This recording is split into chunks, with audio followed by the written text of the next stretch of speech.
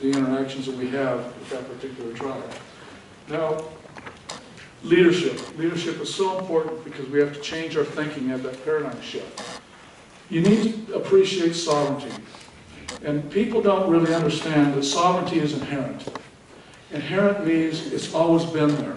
Mick Isham from the Lakota tribe in Wisconsin will tell you, if you're with an organization, you come up to me and tell me that we gave you sovereignty, he says, I'm going to go ballistic. Because the government did not give the tribe sovereignty. It's inherent. It's something they've always had. Sovereignty was affirmed in the U.S. Constitution.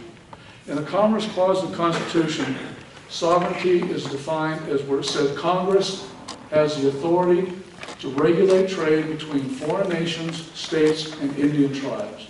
Put them in the same category as states and foreign nations. That's where sovereignty comes from, was reaffirmed in the Constitution. And then it was validated by the Supreme Court in the 1850s. So a lot of people today say, well, these treaties don't mean a whole lot. They aren't important. These treaties and everything and sovereignty means everything. It's extremely important that we acknowledge sovereignty and we respect the sovereignty. So when we have no formal authority over these tribes, our focus now needs to be on how to do effective communications. It means how do we honor the cultural protocols, and it means how do we build trust and strong business relationships with tribes. So there's a number of ways to do it. It's how we communicate. There's a lot of leadership skills in communication.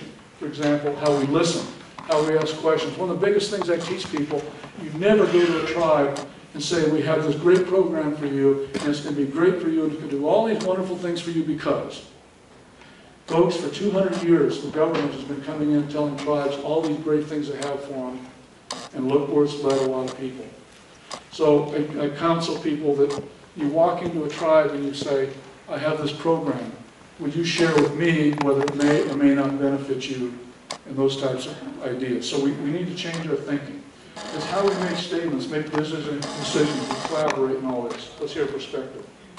But then I tell people not to come in